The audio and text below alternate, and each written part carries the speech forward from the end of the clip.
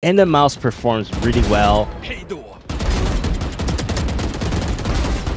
So this is the Dareu A955 lightweight wireless gaming mouse with RGB charging dock. And it comes in at about half the price of other comparable big brand mice with the same features. So this mouse is definitely worth a look at. So first, let's open the package to see everything that it's included. So here we have the mouse and the charging dock. So the best thing about this dock is that it's very small and it's not gonna take up a lot of space on your desktop. It does have these pins on top, which are going to help to charge your mouse. It has a brand logo right on top. It's got a USB-A port right in front, so you can connect your wireless dongle right on here. And looking at the back, it's got a USB-C port to connect up to your computer. And looking at the bottom here, it's got this nice RGB all around. It's going to illuminate while you're playing, which is really great. And we do see a button here that's going to allow you to change your RGB setting. And we have these nice feet at the bottom that are going to help to keep your dock in place so that it doesn't move around. So let's go ahead and give it a quick test. Yeah, this thing is not going anywhere, which is great. And here we have the Dareu A955 mouse, and it looks very good. Reminds me of my old Logitech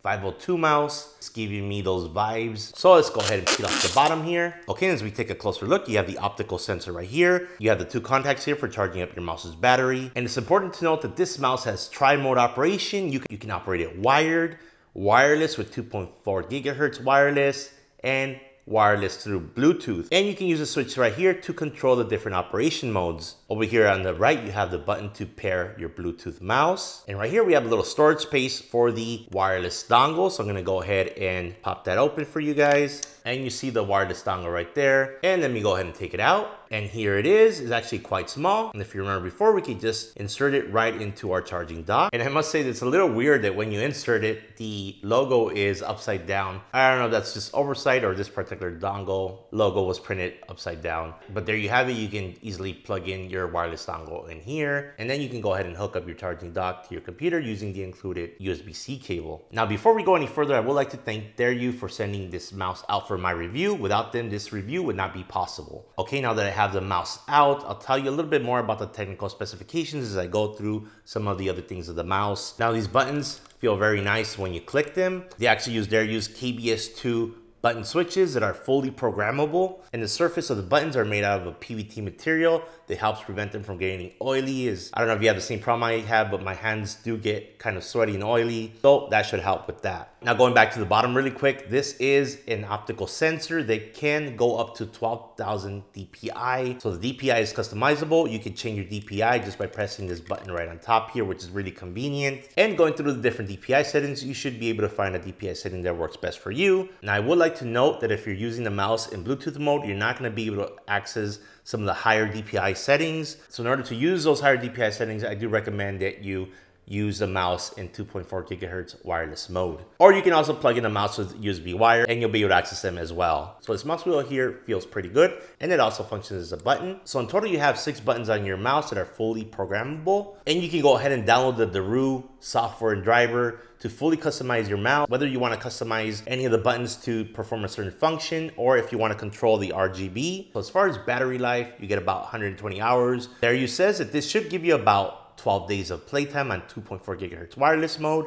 and about 30 days in Bluetooth wireless mode. Now, there are a few more things in the bottom of the box, so let's take a quick look. You have your user manual. You also get some stickers, and this is really nice. You don't see with all mice. You do get some replacement feet because, as we know, the feet sometimes wear out on the mice. So they do include that in case you want to swap that out. And this is also kind of cool. You do get some grips that you can apply to the side of the mice to give you even more grip. So I know I'm probably gonna need that because, like I mentioned, my hands do get a little bit sweaty and oily. So I'm gonna definitely give these a try. And finally, you get this nice braided USB-C to USB-A cable, and it is 1.5 meters in length. It does feel very good to the touch, and it's lightweight. And I'm pretty confident that this will work really well and won't get caught in any snags. All right, so now I wanted to show you guys off the RGB of the charging base. As we see here, it's actually quite bright. It's a lot brighter than I thought it would be, and it looks really cool. See the RGB effects here. It goes all the way around the base, and it's definitely a nice plus in just having this black piece of plastic on your desk. It's definitely gonna make your gaming system look legit. Just look at these lights here. Very nice. So now let's look at the RGB on the mouse itself.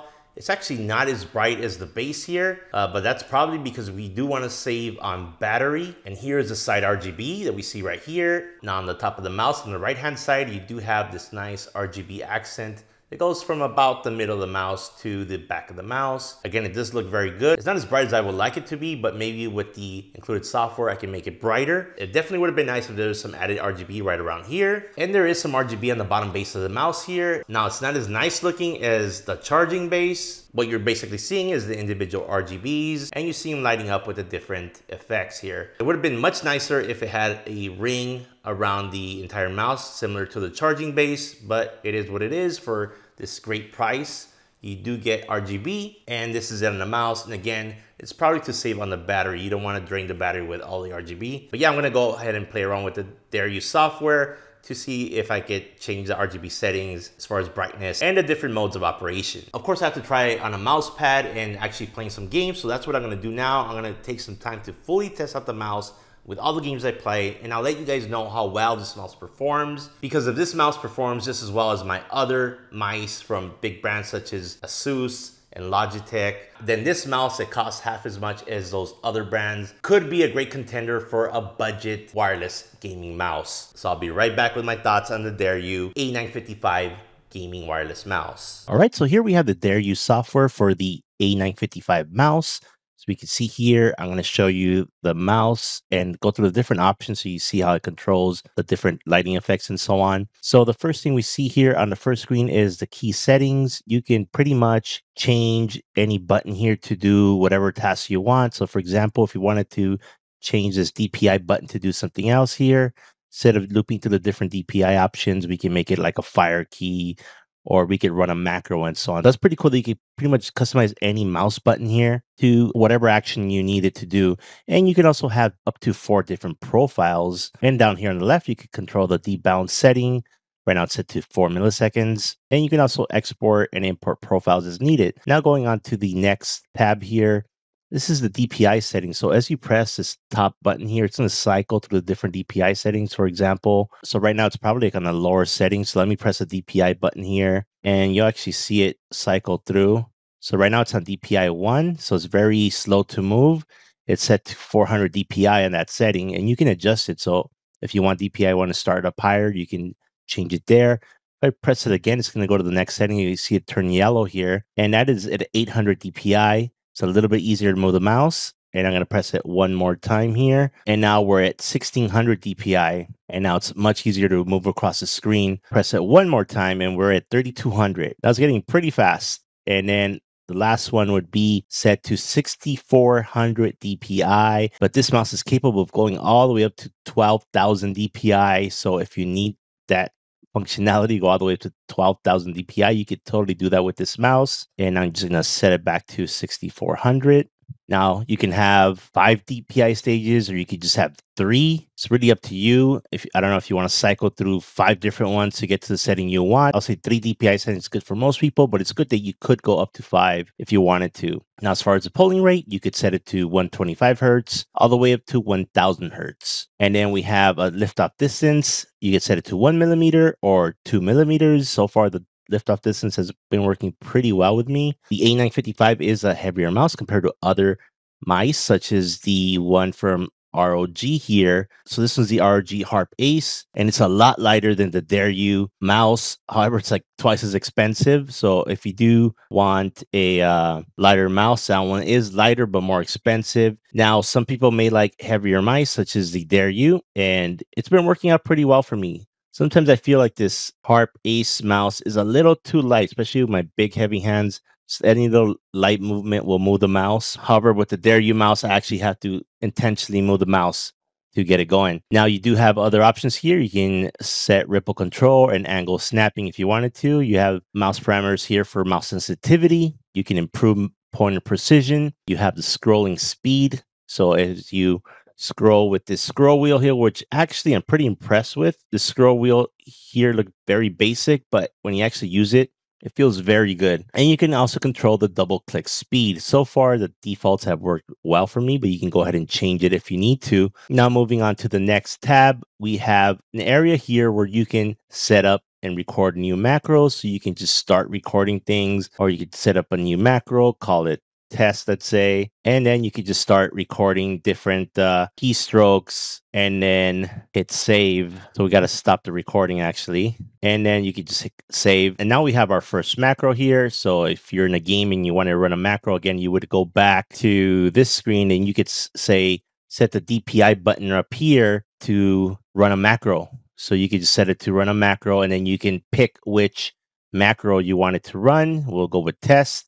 And there we go. Now, whenever you press that, the button is going to do that macro. So let's give that a quick test. I'm going to go ahead and press this DPI button on top, and it should spit out some keystrokes. And here we go. It's actually spitting out those keystrokes and it's doing it with the delays that were in place. So as I press a button, if there's any delays, it also saves that information, which is really cool. So that is the macro screen where you can create new macros and save it, and then later assign it to one of the buttons on your mouse. Now, the last tab is the one where you'll probably be using the most, is where you're changing the different RGB settings of your mouse. Now, it's important to note that on this screen, you can only change the color settings of the mouse itself. So all these RGB lights that are available here in the bottom as well, you can set from this screen. However, you cannot set the RGB that's going around this base. So basically, the RGB for this charging base is totally separate. And the only way to really change the color scheme is to look at the bottom here. And there's a button that you would press, and you can cycle between the different lighting effects. And basically, there's about, I think, 4 or 5 of them. There's 1, 2, 3, four lighting effects, and then you could just switch it off. So it would have been really nice if the software also controlled the charging base's lighting effects to match up with the mouse. Okay, so going back to the mouse RGB settings, right now it's set to streaming, which I think is my favorite mode. And you can see the RGB here as well. You have the RGB here on the side, and then you have the RGB here by these buttons, as well as the bottom here. Although the bottom, see how this looks over here where it's nicely illuminated? The bottom is just a few LEDs, so it doesn't really go all the way around. It would have been nice if the bottom of the mouse looked like that. So maybe in the next version, there you might do that. So you can pretty much look through the different lighting effects. Again, my favorite one's is streaming, but you could do colorful breathing as well. It basically cycles through the different colors while it's breathing. That's one of the other cool ones.